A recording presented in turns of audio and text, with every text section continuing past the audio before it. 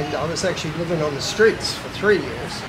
You were living on the beach. My partner ended up getting pregnant with another guy, and the 2 years that we've been chatting, I could say 90% of it was lies. Surprise. She had children. That she hadn't shared? Yeah. I had nowhere to go. I had no money. When you came here, what was the situation with your finances? I had the lizard. I had 120 of these things all over my body. Today you've got this beautiful family, you run this business. So I ended up with this baby. The one that you knew wasn't yours. And then one day the police turned up, 4 police with guns. You got arrested and thrown in prison. Yeah, And packed. People sleeping over the top of each other. so no one knew you were in jail. So she wanted you incarcerated and Yep. she wanted money. Yeah. And that was the judge was going to make that call. I could get on a plane and disappear. At age 67, you're on a delivery bicycle, no motor, no electricity, and you're pedaling 30 kilometers a day. You know, between the kids and business, you might be the hardest working expat in the Philippines. Okay, we're here with Tony, an expat in Cagayan de Oro with quite a story to tell. Welcome. Thank you, Rob. So, where are we here today? We're in Opal, Yeah, at the restaurant Panagatan. Panagatan. And how old are you? I'm 68, And Rochelle is how old? 31. And you've known each other 5 years. Yeah. How old are your kids? Oh, I've got 3 children, 8 months old, 2 years old, and 5. Coming up 5. All right, we're going to hear quite a story today. Give us some of your backstory, where you're from, where you grew up, your schooling, and your work history, where you lived, and how you ended up working your way here to be an expat in the Philippines in Cagayan de Oro, Mindanao.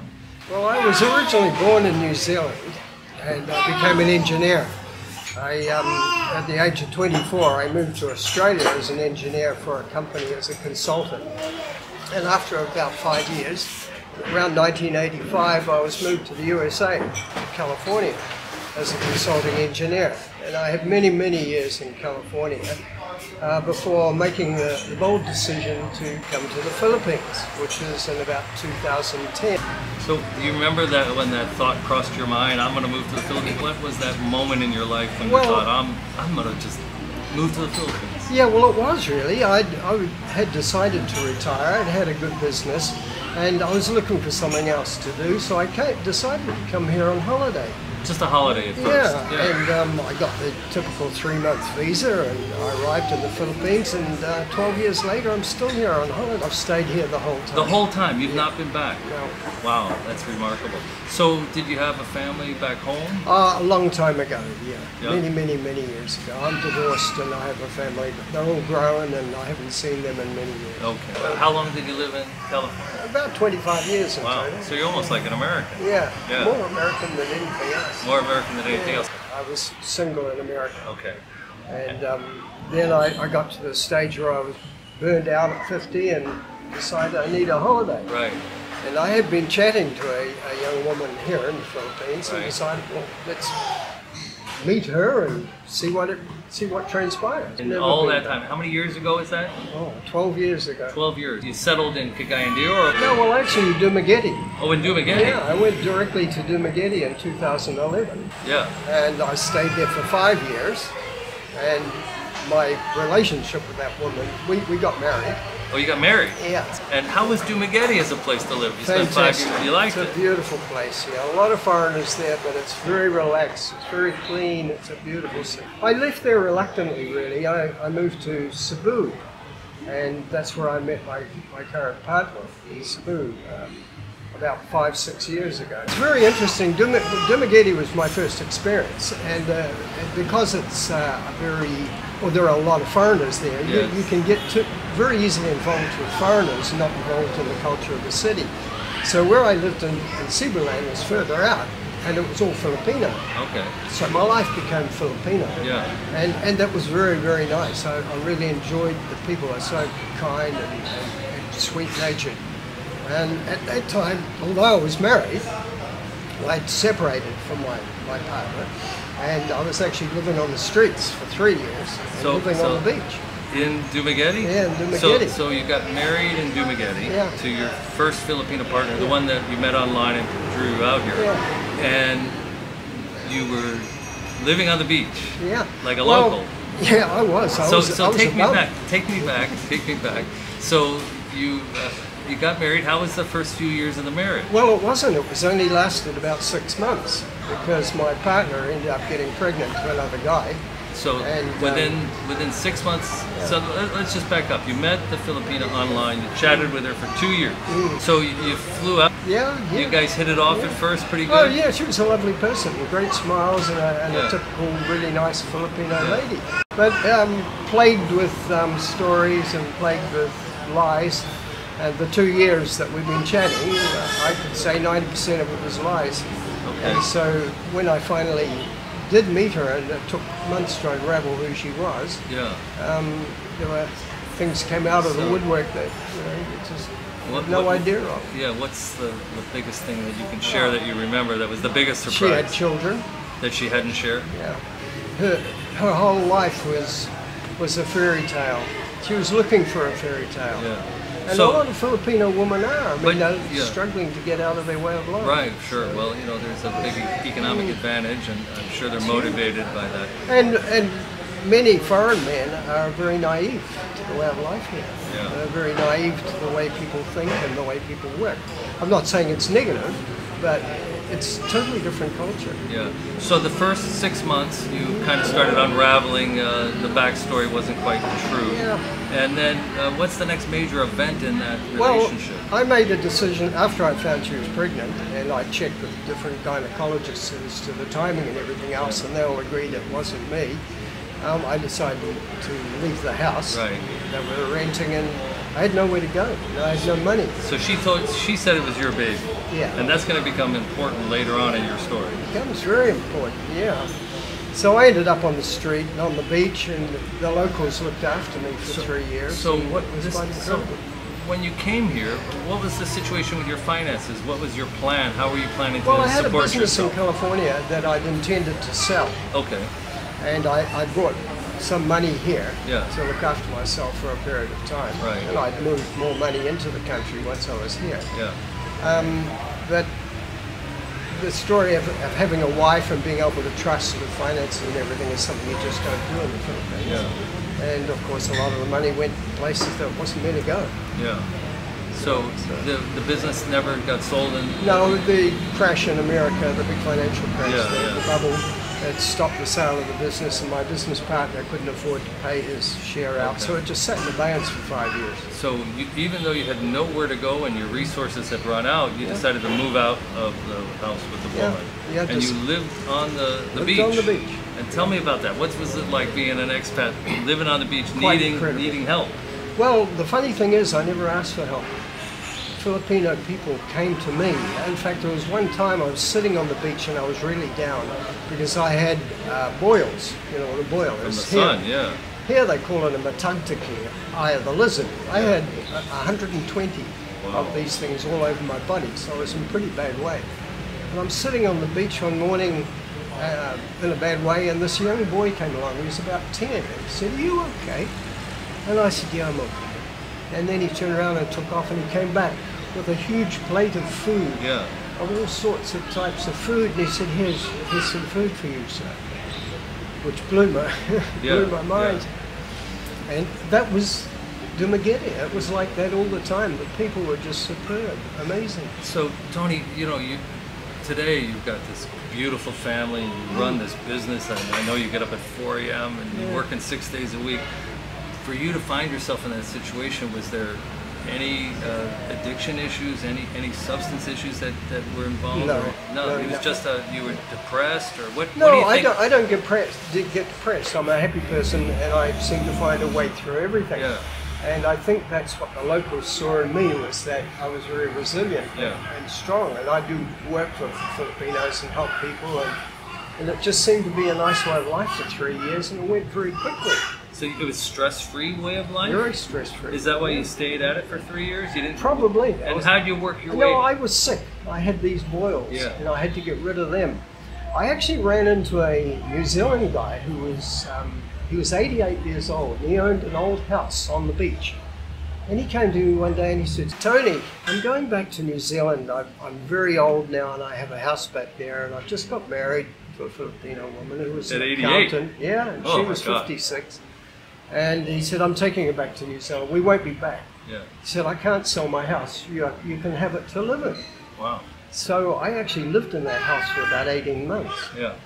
And it's quite a significant part of my life because my wife, who we was now separated, had abandoned her baby, couldn't look after the child she had. So I ended up with this baby. The one that you knew wasn't yours. Yeah, the baby at that time was about 6 months old, and she was not looking after the baby. He was in terrible shape, and I ended up going to their family home in the mountain one day, and I found this baby in the house. He was just standing, holding onto the cot. He was emaciated, he was sick, he was tired, he was in a really bad way. There was nobody there. So I picked the child up and took him to the local hospital. And they said, this child hasn't been fed, hasn't been looked after, what's the situation? So I told them as best what had happened. And they said, well, you better take the child with you. We'll file a police report. You take the child with you because it's obviously not being looked after. So to cut a long story short, the child stayed with me for about 18 months. Wow. And by that time, he was around 2 years old. Yeah. Beautiful boy. And we were happy. I never saw the ex-wife. And then one day the police turned up, 4 police with guns. They wanted to arrest me because they wanted this baby.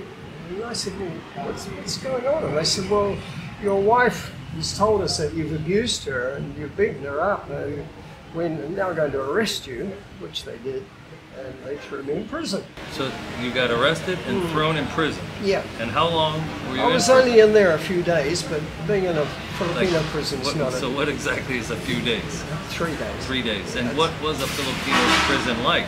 Packed. People sleeping over the top of each other, hot as hell, and very, very tight, but extremely friendly. The people that were there, from murderers to rapists to you name it. But Like these how guys, how many in the cell? 100, And the food, what kind of food do you get? just fish and rice, but Fish- plenty of it. plenty You of can eat it? all day. Yeah. No problem And with food. as a foreigner, did you feel No foreigners there now. Did you feel extremely threatened? Were you No, anybody? no, not at all. The people in there were incredible, and they looked after me like I was a little celebrity, always bringing me food, and everybody was incredibly gracious and really nice to me. So they It was scooped you up, unusual. they took the baby, they put you in jail. Well, your experience in prison, what do you remember now that it's been so many years? Well, I just remember how it wasn't a bad situation. It wasn't a threatening situation. The people were extremely friendly, would sit down and chat and tell me what had happened in their lives, and I told them what had happened in mine, and they said, man, you shouldn't be in here. This is the wrong place. And these guys, many of them, were in there with no judge supporting them, no attorney supporting them, just nothing at all. They're just thrown in there and left for years. For years. Yes. So how about you? Did you expats come to your support? Did you Nobody- you got a public defender? Nobody knew I was there Yeah. because I'd just been picked up and put in prison. Did you have a group of buddies, or No. were you kind of a loner at that point? No, I knew a lot of people, but there's no way you could get in touch with the people. The thing that helped me... Were you living alone, or did you have a Filipino Absolutely. girlfriend at the time? No, Did you no, had a baby in the I house? just had a baby and me. Just you and the baby? Yeah, And- and all the locals knew us. But these Tony young, and the the child. Filipinas, they see you with a baby, they want to move in and take care of it, Oh, don't they? no, well, I didn't allow that. We were happy by ourselves. But Yeah. they looked after us. They gave us food. And they were always friendly. to Yeah, us. so no one knew you were in jail. No, the police who put me there, I knew them very well because we'd have the occasional beer. After a couple of days, an attorney turned up. A young guy, a very, very nice attorney. He's only 30 years old, and he said, hey, you can't stay here. And he bailed me out. Yeah. So I got out. And he paid the bail, he paid everything, and Really? he said, I'm going to help you. Yeah. And in fact, the court case that went on for 3 years, he's never charged me 1 peso Huh. for the whole thing. He's just a superman who said I was in a bad Yeah. situation. So he gets you out of jail. Then what's the next? Well, once I got out of jail, of course, I was on bail and I had all the fingerprinting and everything else. That was about the time, because the child had been taken away, the whole thing favoured female. But they won't even listen to a foreigner. Right. So it's one of the things you need to be very aware of. Yeah. Foreigners need to be aware of here. So what was the case about? Well, I had been accused of not supporting the child financially. She was claiming it was your child. Yeah. Claiming it was my child, claiming money, claiming that I hadn't fed the child or her or done anything for 2 years, and which in fact turned out to be wrong because the child had to be hospitalized several times and I had to bring money into the country, 30, 40, 50,000 every time. Pesos, yeah. Yeah. And so I had done these things. But she'd claimed that I'd beaten her up and all sorts of things. So it went on and on and on. So the court case was once every month for about 2 years, 2.5 years. And the case was for money, or what was the judgment she was seeking? She was seeking money, and she was seeking to get me put in prison for assaulting her. So she wanted you incarcerated, and she wanted money. Yeah. And that was the judge was going to make that call. And the judge was intending to do that. Right from the first day I met the judge, when somebody made a comment in the court as a witness for my wife, it was a lie. Yeah. I just said that's a lie, and the judge stood up and said, "You're a criminal in this case, and you have no rights as a foreigner. Right. You need to keep your mouth shut and sit down." And I said, "No, I'm not going to do that, Judge. If someone's lying, I'm going to tell you, whether you like it or not." And the judge looked at me sideways and didn't like the fact that I questioned her, but she did it right. And so from then on, the judge started to think about the bias, and she'd heard all the full story from my wife. But as I was called a criminal, having to testify, I wasn't allowed to give any of my story. Nothing at all. As the defendant, you're not allowed to give any testimony. No, you're allowed to answer the questions that they put to you in such a way that it doesn't matter what you say, you incriminate yourself. So you could never actually give any proof or anything. So you're living in Dumaguete and going to court once a month, and so you stayed in Dumaguete another 2.5 years until the trial was over. Yeah. And were you were you really worried how this was going to turn out? No, I wasn't worried because I resigned myself to the fact that I was getting old. If something nasty was going to happen, I would just disappear somewhere else. And there's nothing I could really do about it. So I was quite relaxed about it. So your plan was just to ride it out. You were going to just stage left if you would still be free and you'd have enough time. I could get on a plane and disappear. Yeah. But what was happening during the court case, the judge was starting to suspect the lies coming out of this woman all the time. And the big one that did it was, she claimed the child as mine. Yeah. And then so I said to the judge, "Okay, can I go for custody of the child?" And then she signed an affidavit to the court that the child wasn't mine. Okay. So this came up before the judge, and the judge says, "You're claiming this, and you're claiming that. Yeah. This is perjury. Yeah. I can put you in jail for 3 years for perjury." Right. And so the judge then decided there was a lot of lies and decided to knock the case on the head. Yeah. The finality of it was that the judge had buried the case and it disappeared for 7 years. And then suddenly... The judge disappeared? Or No, the case? the case disappeared. So the case somehow came back. Yeah, it and came you're back. having to deal with it now. Well, it came back here 6 months ago. They just, out of the blue, I get a call from the court saying that I have to go on probation or go back to Dumaguete to sit for judgment. So I wrote to the judge, and the judge decided, no, we'll just do a probation. And so I got in touch with my attorney and said, well, why can't we file against this? You know? And the judge said, well, if you file against it, they'll put you in jail for 5 years until the case comes before an appeals court. So you agreed to be on probation? And I said, well, how long's probation? 6 months, once a month.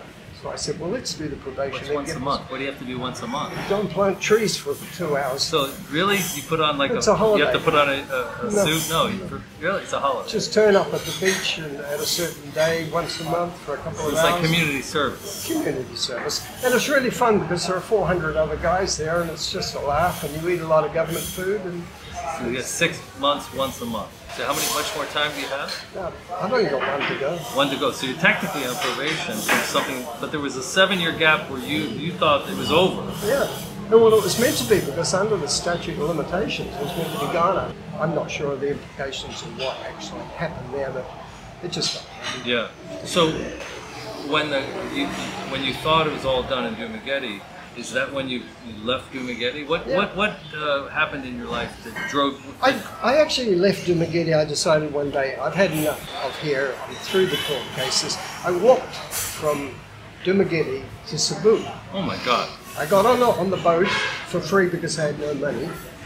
I landed on the ferry from Dumaguete to Cebu. It's only 20 minutes and it's only 45 pesos, but I didn't have money. Well, you didn't go to Cebu City. You went to the island of Cebu. Yeah, I got to Cebu, Liloan, Cebu, on the ferry. Yeah. Then I walked from Liloan to Cebu, which is 3.5 hours on a bus, and it took me 2 days.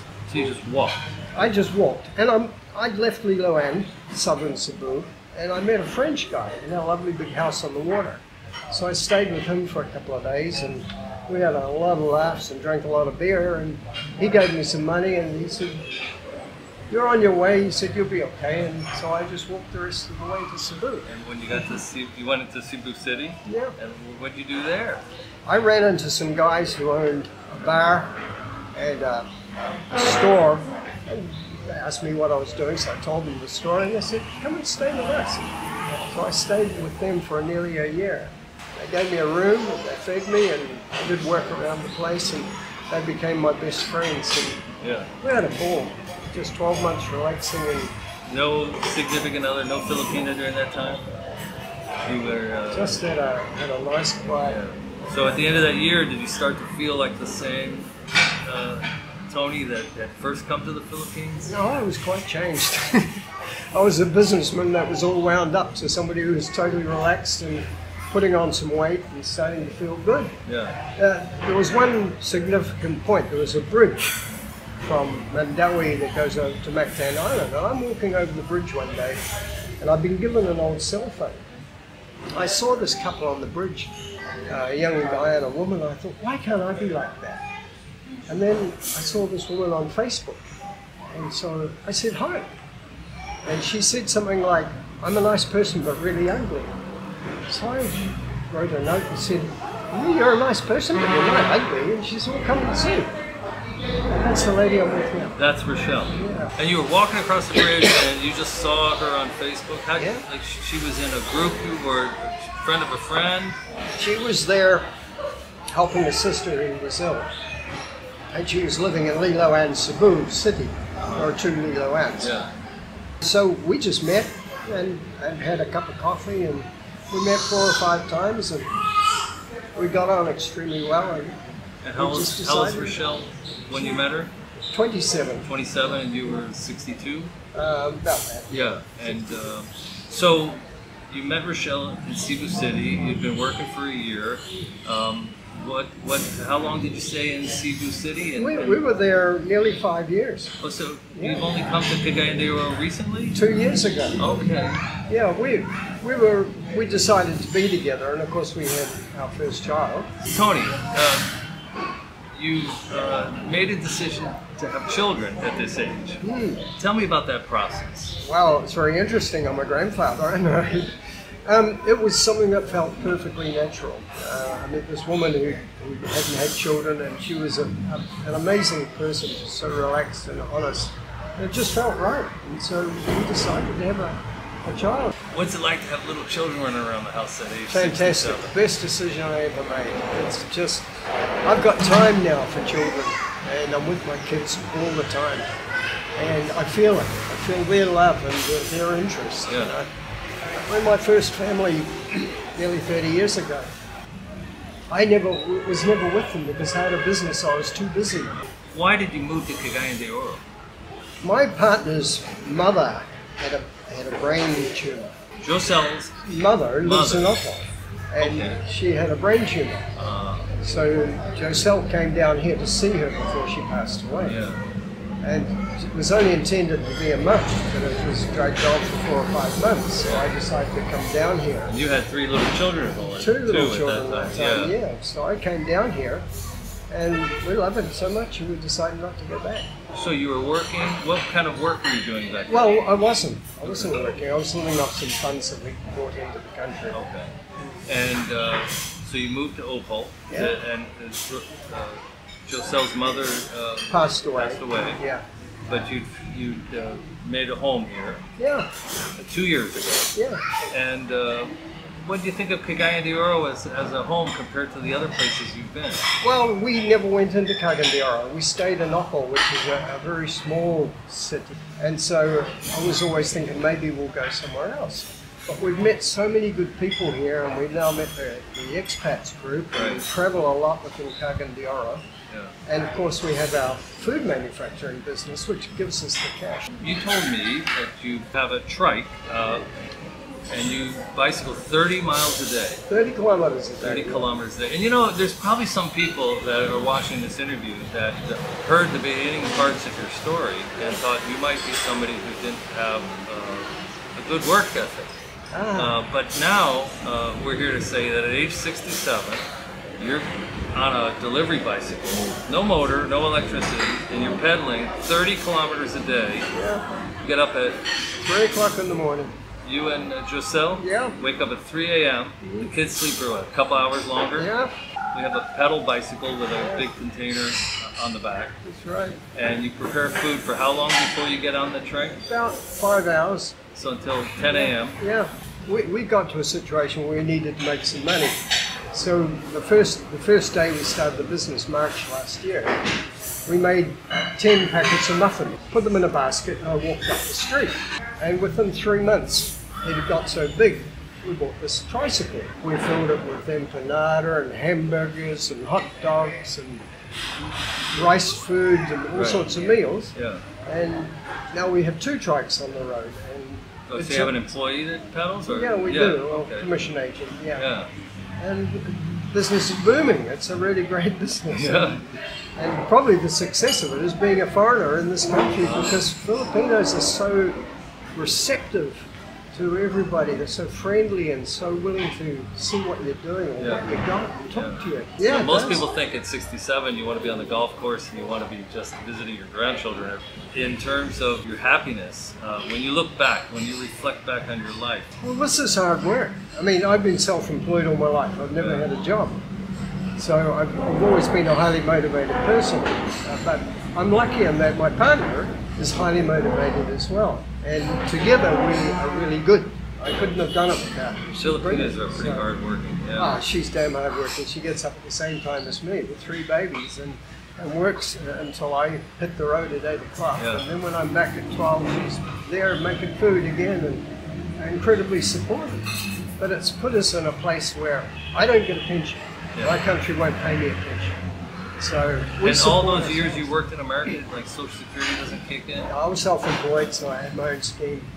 Oh, okay. So it's never kicked in. But New Zealand, they've avoided the So obligation. you've got to earn all the cash flow that We you have. pay for everything. Yeah. We look after ourselves, and it's really good. Yeah. You know, we're happy doing it. Yeah. So what about how about an electric trike in the future? What do you think? Well, our business plan is very shortly we'll have a 3-wheeled motorized, a big trike.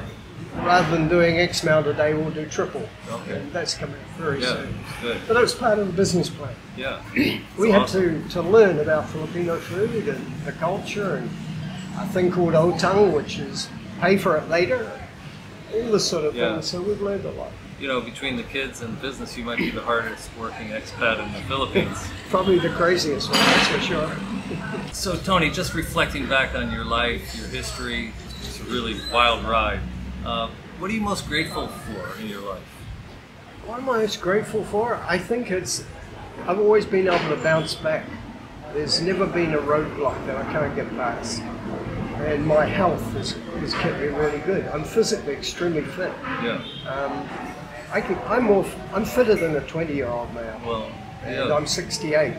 And I could run 20 miles an hour and I wouldn't even get cut. So I think my health has been a huge part of it.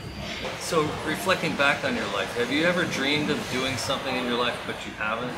Maybe the question is, why not? No regrets. I've had a really, really good life. Yeah. And it was a bit down when I arrived here, but now I've got a great life now. So what about the other side of the coin? What's your most terrible memory? Being accused of something I hadn't done. So let me talk to you about the Philippines in general. A funny story. On the plane coming here from California, I sat next to a guy who was about 45. He was a Filipino American. Born here, went to the States, immigrated to the States when he was about 20. Very well educated. And he asked me what I was doing, so I told him, and he said, I'm going to tell you one story. Do not believe anybody. Do not trust anybody. Verify everything. And it was probably the best bit of advice I've ever had. How so? Well, if you're in a situation where you decide to find a woman and you want to trust her, trust by all means, but verify everything. Absolutely everything. When you fall in love, you don't do those things because you think you can override anything. No way, not in this country. It's very, very different. I'm not saying people are liars, I'm not saying people are cheats, but their way of life is very different. There's still a very third world mentality, especially amongst uneducated young women. Yeah. And an older man is very naive. Right. Well, yeah. Has there been anything about adapting to the culture that That's been hard. took a little bit more effort? That's been hard because people here are always late, and their attitude is they don't care, or they don't mind everything being late or slow or out of stock. I've found that very hard the first 5 years. Adapting from I can have anything every minute I want living in California, coming here to being able to get nothing that I want within a day or 2 days or 3 days. So I found that difficult, and I had to adapt. What about security and safety? Have you ever had any personal threat to your personal safety here in the Philippines? Were you ever burglarized? Were you ever assaulted? Nothing. Nothing in 12 years. I've never seen any type of animosity or fighting, or never seen any theft. I hear of different things, but I've never seen it. As an expat, do you feel like your residents might be targeted because it would be a target-rich environment compared to the traditional Filipino family? Never felt it. No. We've never been burglarized. One other question. As an expat with an age gap relationship, Rochelle's 32 now? Yeah. And when you're walking around, when you're in public, do you feel like people are looking or they're making snide remarks? Do you ever feel uncomfortable? Never. Never. Never. No. We're good together. I have seen some foreigners with young girls who are obviously 18-year-old girls with 80-year-old men. Yeah. And everybody looks and comments about that. Even foreigners comment about it. Yeah, it's not a good look. Right. But I've never felt anything. I've never ever had it mentioned to me. Even Giselle never feels uncomfortable. Right. It's just not an issue. Yeah. And you mentioned that when you first got to the Philippines, you saw more quote-unquote passport bros just coming for a vacation and a good time, and that's changed over the years. It very much has changed. It had to change because it was very bad. I haven't found that in the last few years. I just not at all. Most of the foreigners I meet now are genuine, looking for partners, not on a sexual vacation. I have a special guest to ask you our last interview question. Okay. Hi, Tony. Thank you for an interview. So, if you will win a lottery that is $5 million US, what would you change and why? Well, I wouldn't change from here. I would stay here. Probably the only thing I'd do is buy better accommodation.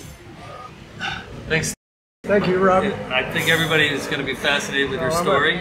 I thought I knew part of it, but I was fascinated just interviewing you, and really appreciate you sharing with everybody today. Thank you. Thanks so much. Welcome to the Philippines. It's a lovely place. Do come. Till next time, guys.